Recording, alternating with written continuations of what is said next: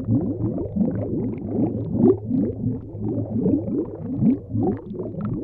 the other question is, how do we breathe? Seems like an interesting question since we breathe all the time, but in the water and swimming, it's different. We have to get the breath when our heads are turned or lifted in butterfly, and then we put the head back down, then what do we do?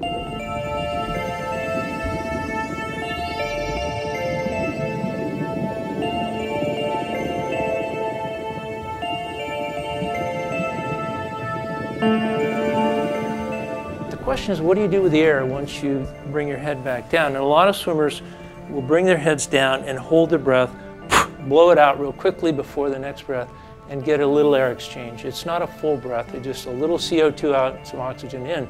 But that's not what the elite athletes are doing in freestyle.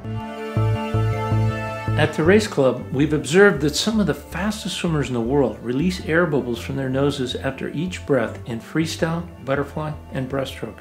What they do is they get the breath, they come back down, and they trickle a little bit, not a lot, but a little bit of air out of their nose, which then follows under their body and finds its way up to the surface. So you see these air bubbles coming under their body and then going up to the surface, and then they blow the rest of the air out right before the next breath. And why are they doing that? We're not sure, but I think it's because it reduces drag. How do we know that? We find two examples that are pretty interesting that kind of confirm why they're doing that. One is cruise ships. Cruise ships out in the ocean, which are pretty big and massive, emit air bubbles under the hull to improve their gas mileage. And they get a lot more efficiency by having the air bubbles under the hull. The other example in nature that we see is penguins who trap air bubbles under their feathers, under their plumes. And when they're swimming along and the seal comes and said, you know, I'm hungry, I want to eat lunch, and they go after these penguins, they emit these air bubbles, they surround themselves with air, when they go forward extremely fast, lowering their drag coefficient, jump up onto the ice and out of harm's way. It may be that that air bubble coming under the chest is doing the same thing, reducing drag and enabling swimmers to actually go faster.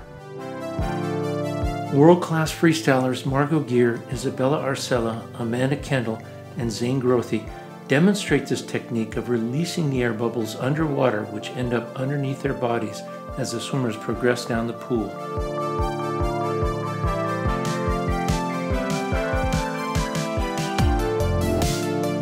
We decided to test this air bubble theory in our Florida facility in Islamorada using our propulsion drag meter technology with elite swimmer Nico Obrovac. The drag meter pulled Nico across a 50-meter pool in a streamlined position at a constant speed of 2.3 meters per second, which is about the peak speed of an elite freestyler.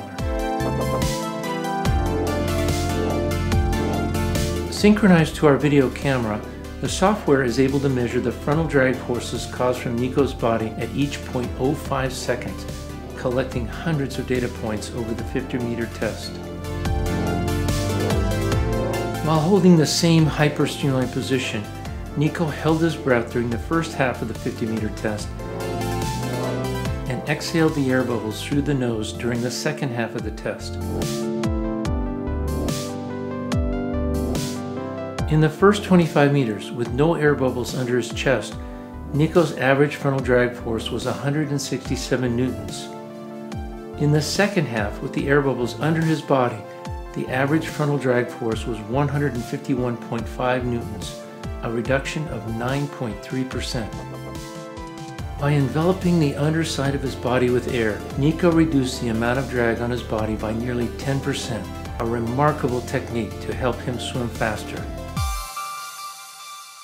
So when we take the breath, we turn the head as little as possible back here, we get the air, we come in, we allow some air to come through our nose, under our bodies. The rest of it, right before the next breath, we blow out and we take another breath. And that's how we think you should breathe in freestyle. For a faster freestyle butterfly or breaststroke, take a lesson from the emperor penguins and release some air from your nose after each breath. If we keep that head too high, what's going to happen is we're going to get that mustache coming up onto the surface.